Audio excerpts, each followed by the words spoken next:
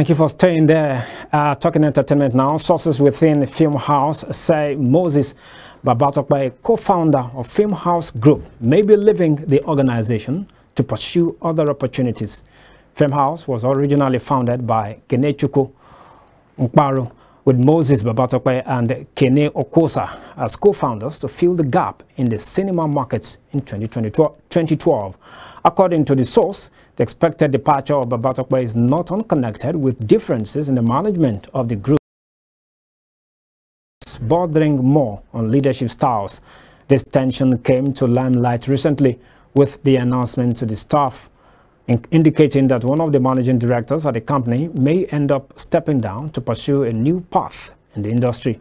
Babatope's hands-on approach and focus on innovation has garnered industry accolades, particularly as his achievements such as the expansion of Film One Entertainment and major distribution deals have elevated his profile within Nollywood.